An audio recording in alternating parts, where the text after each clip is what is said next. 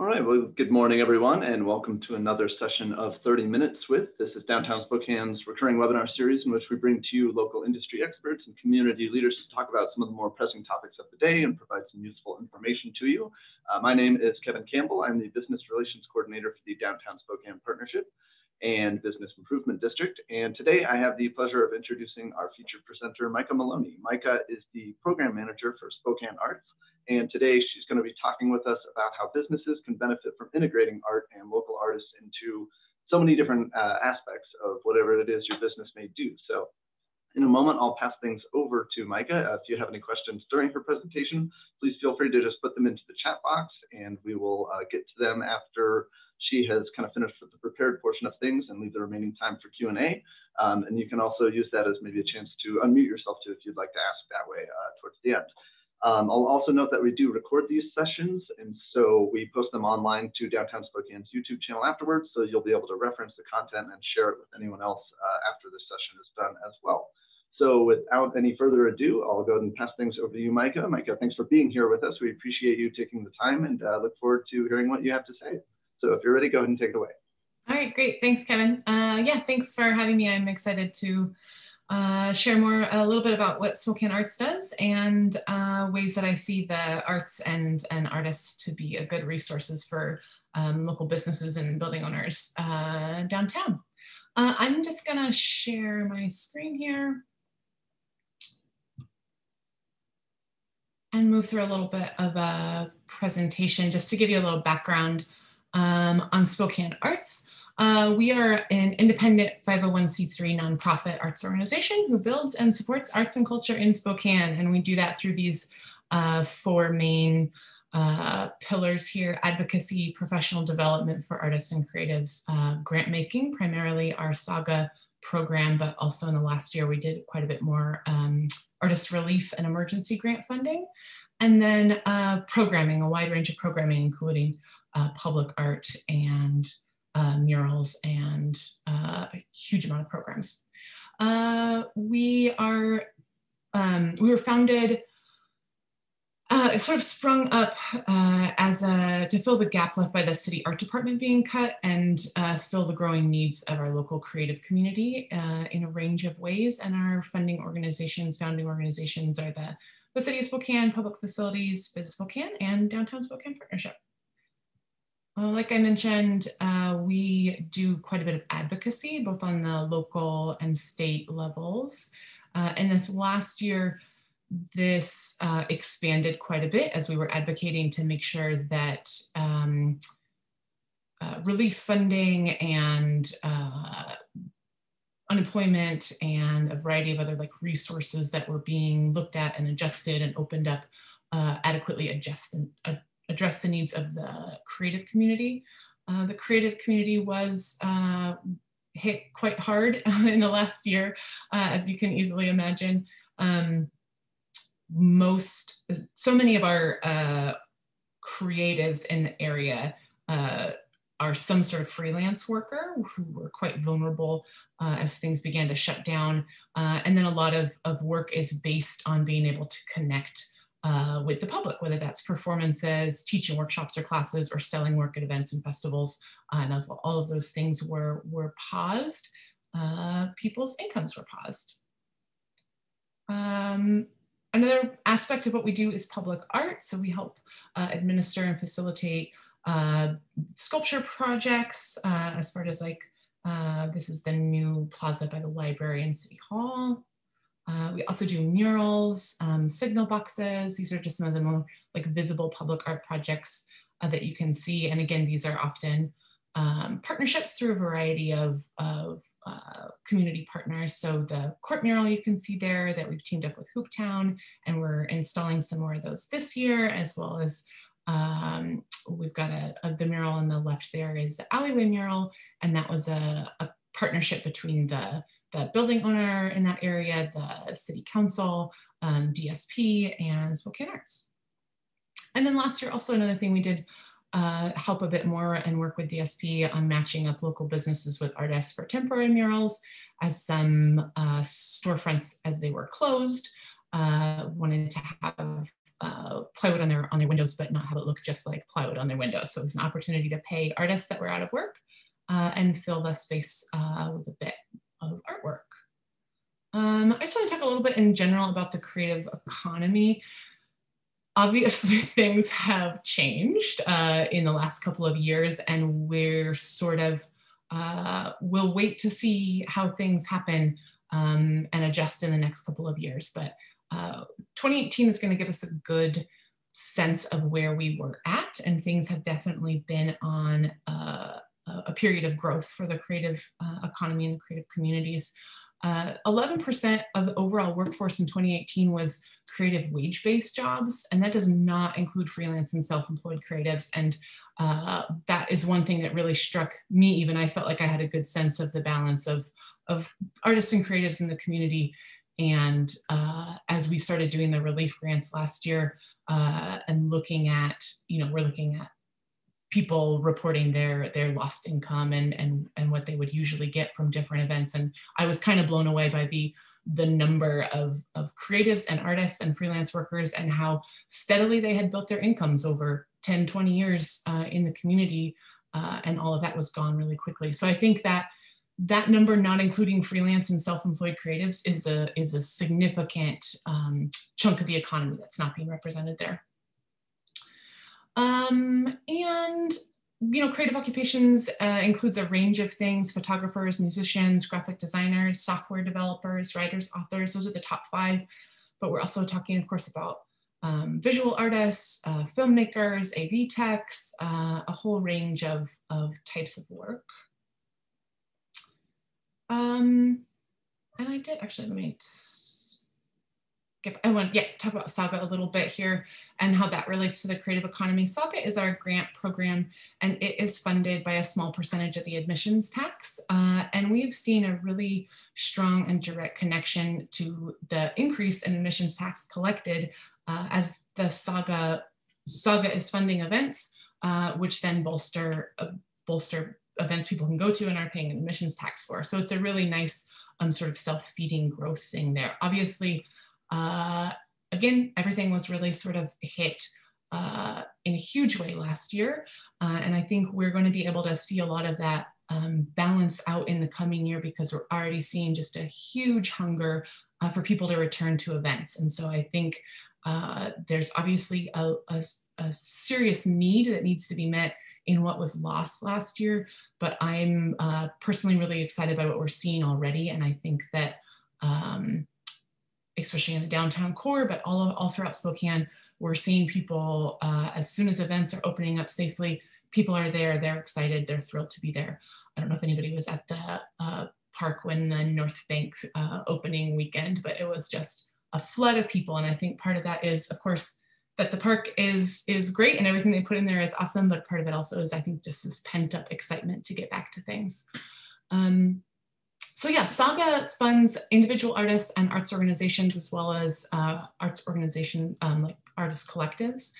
And this is a huge range of programs that encourage you, if you're not familiar with Saga, to check out the past grantees on our website, partly just as a way to get to know some more people and what they're up to in the community, because there's a huge number of cultural organizations that you might not be familiar with, individual artists doing really great work, artist collectives that have really grown a strong foundation in the creative community here. So that, I think, is a great kind of pool to look at, and will continue to grow.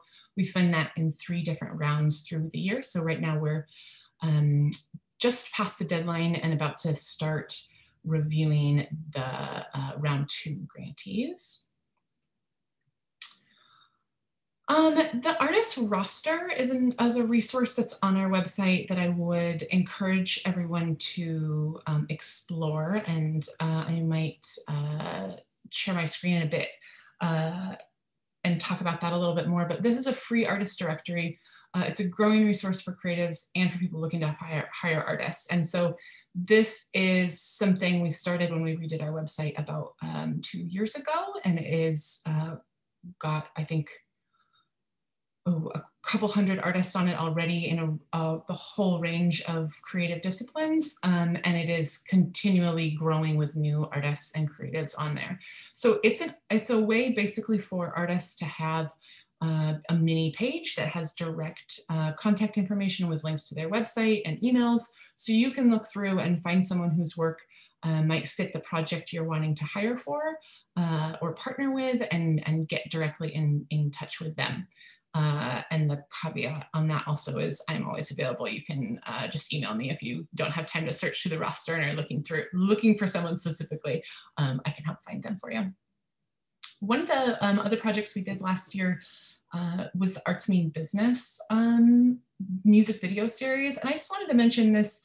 I'm going to talk a bit more about other opportunities I see for ways artists can work with local businesses and building owners in a big range of projects. But this to me was, I think, a really a good example of an original idea on how to connect 3 different creative groups in a way that supported all 3 of them. And so we had this music video series that we funded that matched local filmmakers and local musicians with local businesses that they cared about. So the musicians created an original song. The filmmakers were able to have work filming that and creating a music video for them. And the song was focused and the video was focused on highlighting and supporting and marketing a single business that meant something to that team of people. And so those turned into something that both the musician now has a really high quality music video that they can share and have on their website and share on social. The businesses got a little boost from that free marketing and something they can continue to use over time. And then the filmmakers, of course, got the work to do what they do, and in some examples to gain experience doing a different type of filmmaking and focusing on a music video. So I thought that was a really great project. I'm going to actually stop share, and I just want to share a little more about the artist roster. And then we'll talk a little more about different ways I see a huge variety of stuff for artists. And then I'd love to do questions and of what people might be wondering about hiring artists and ways that can work for them. So again, this is the artist roster, and it is just on our website. You can get to it from the homepage to see the artist roster. It's searchable. You can filter it by a variety of filters, and you can search by art type. So you can highlight fashion and see people that are working in fashion locally, film, etc. And then you can also, like, visual obviously is a very broad category. That's gonna give you a lot of results. So you could just scroll through the roster and see what everyone is up to. Or you can also use the site-wide search. And let's say you want to find an illustrator. That's going to give you, this is site-wide, so it's going to give you some things that aren't on the artist roster, but you'll see the See Artist page next to artist roster people that have Illustrator in their profile. So I'm just going to go to Jamae Lynn, is the artist that did the alleyway mural that we looked at a second ago. And just so you can kind of see how this works, they've got a small sample of their work that you can scroll through. This, I think, actually is the mock-up for the mural that she did outside of Feast World Kitchen. And then they've got email, website links, so then you can click and learn more about what the artist is up to. Jamae is a muralist and fine artist, but she's really growing her illustration and children's book art, especially, side of what she does. So that's just kind of a glimpse of how that works. And then, yeah, I'm gonna stop my share. And then I just wanted to talk through a few different ways that I kind of see opportunities for artists and businesses, partnerships that maybe don't get brought up or thought of always. And I think murals are a fun growing one. I think we're seeing more and more murals around town, and I think we'll continue to see that interior and exterior. And I think that's a way both to like increase the, the how great your space looks at your business. But also they can be a draw of like, oh, I know so-and-so did a mural down here, I'm gonna go check it out. Or, oh, let's go look at the mural out there. And I mean, also the like selfie walls and interactive murals outside of spaces really bring people as well. So those are a good obvious one. There's also, I think we have a huge number of great illustrators and graphic designers. So sometimes we just think of that as your logo design, which is important to think about, but that can extend through a whole range of marketing, a new marketing campaign, but also surface treatments inside your space or outside, window displays. I think there's a number of artists that are doing more like pattern making that can be translated into wallpaper and fabric and all sorts of things. So this is a way that you can use to brand your business or a new space or a new aspect of what you're doing in a way that's going to be really original and unique because you're working directly with an artist that's going to learn about your business. Visual artwork, obviously we have the First Friday Art Walk, and a lot of people do rotating gallery exhibits for that. And I think that is a way, like we see great foot traffic, we see big increases in the neighboring businesses, restaurants and other shops that are seeing an increase when people are coming to those. And just in my just casual conversations with folks in the last couple of months, I think we're seeing right now a good increase in purchasing. And again, I think there's some sort of pent up desire to be interacting and going out and doing things. So I think that is something that we'll continue to see the rest of the year. But another thing to consider is balancing that. Maybe if you don't have a space or the resources or the type of business that lends itself to a First Friday Art Walk or a rotating gallery exhibit, or you just don't have the time and capacity to manage that. Another investment to think about is investing in a piece of artwork that you love and that fits your space really well, and that is going to be a good connection still to an artist, build a relationship with an artist, be something that people might want to come and visit and see. So that can be worthwhile also, and that's something that you can connect through.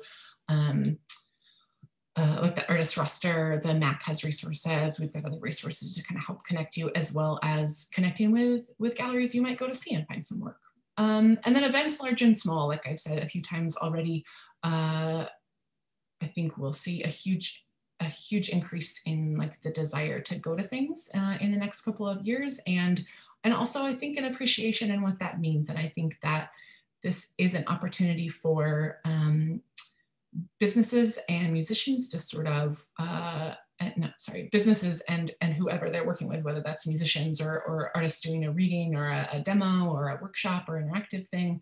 I am hopeful that one of the things that we're taking away from the last year or so is how important these interactions are to us, and by important I mean valuable and worth investing in. And so I know that I miss going to concerts, and I am perhaps more willing to pay a fair fee to go to a concert, even at a small venue or something. So that's just an example of something, and I think that hopefully will play out in businesses understanding that you're investing in hiring an artist to do something. They're going to bring in a community of people, as well as add to the atmosphere of what you're doing.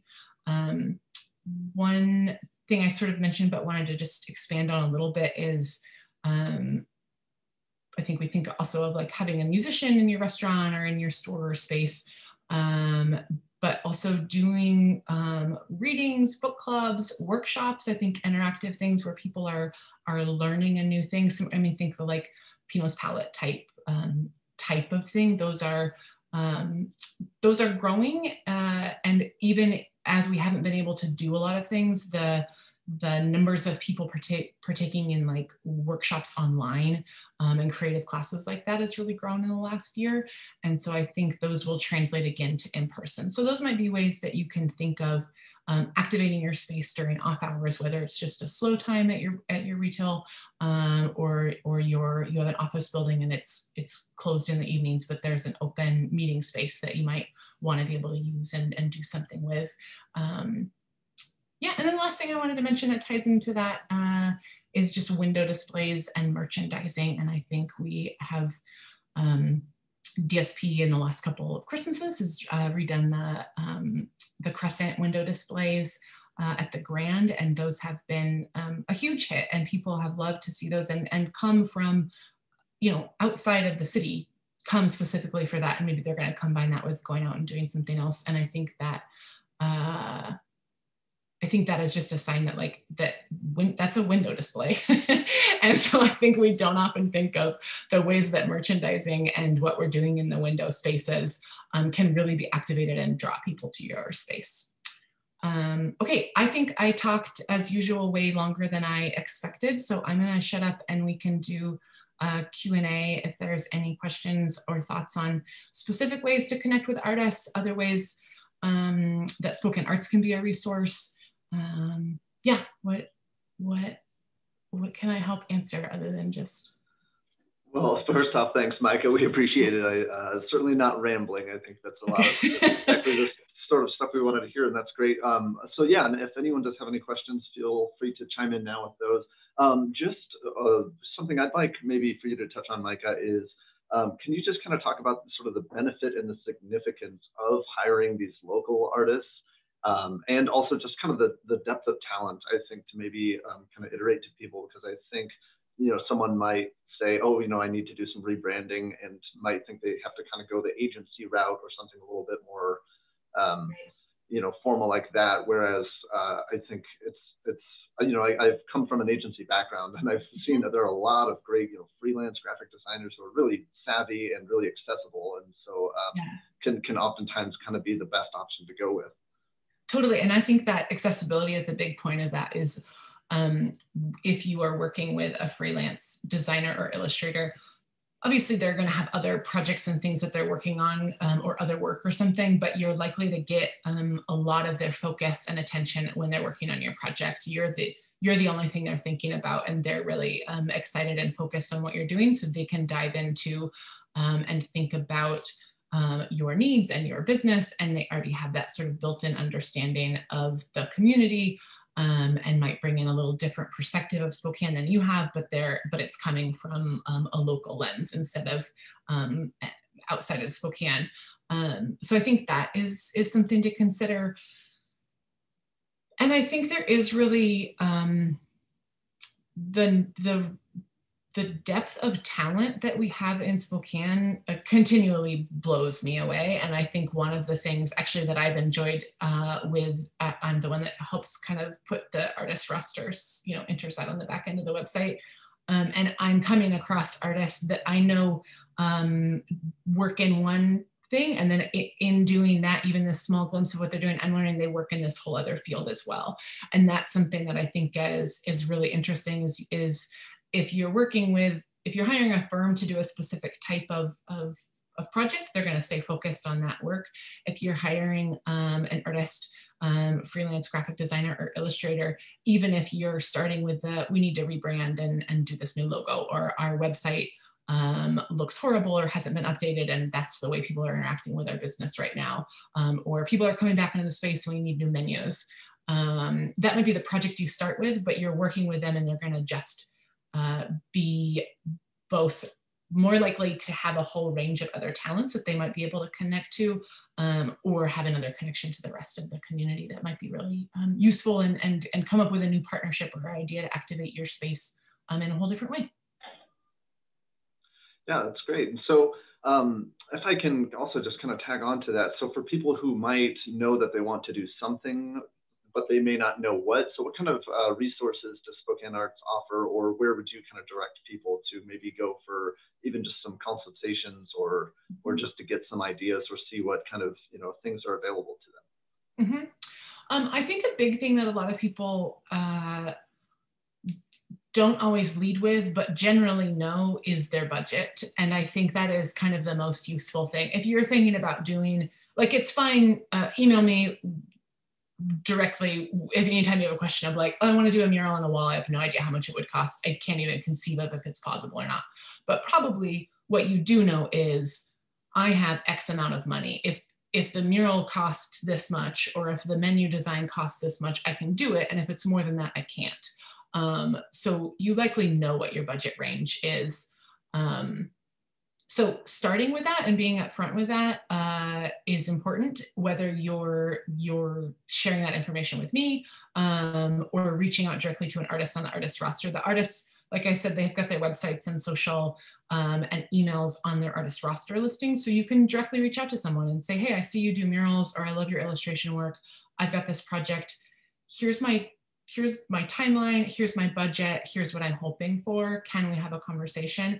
And if you don't have all that information, or you want to kind of give ranges of things, that's totally fine, but you're gonna save everybody time, and the artist is gonna be more excited to respond more promptly if it's really clear what you're offering. And I think, I had a really important thing to say about that also. It's just, shoot, it's that like pandemic brain. Yeah, it's all been important so far. So. Yeah, great. This was like the one really good thing. But yeah, I think knowing your as much as you can know your budget and your expectations for work, that's great, and what you're available for. And maybe what you'll find out is they can do a ton of that. And what I've found in working with artists is that they're not gonna say, oh, I would have charged $2,000 for that mural and you're gonna pay me $5,000. I'm gonna take $5,000. I think people are very clear about this is what I can do, and this is the scope of that, and so maybe we can do that and this other wall, or we could do that and it can be a lot more detailed, or I can do that and get it done faster because of that budget constraint. So I think having that is really helpful. Yeah, and that is something also that like I said, again, like I'm happy to be a resource for on helping figure out budgets for stuff if you're stuck on that, and helping connect with artists and things. Perfect. Well, we are just about at time, so I think we'll start to wrap things up here. But thank you again, Mika. We appreciate it, and we're so appreciative of everything you and the team at Spokane Arts does. You know, we here at Downtown Spokane, you know, those are our kind of three main tenets: is making a clean, safe, and viable downtown. And I really believe that the work you guys do helps play into every one of those tenets. So we appreciate that. We appreciate the time to talk to you. We are always available here at downtownspokane.org for information there, and go to Spokane Arts' website for that artist roster and anything else you may need. So we will get this posted online, and just keep an eye out on downtownspokane.org's events page if you're interested in any other future 30 minutes with sessions that are coming up. We usually do about 2 a month. And if you have any questions, you can always email me, Kevin Campbell, at kcampbell@downtownspokane.org with any questions, or if you'd like to be a presenter. So thank you again, everyone. Thank you, Mika, for presenting, and hope you all have a great rest of the day. Thanks.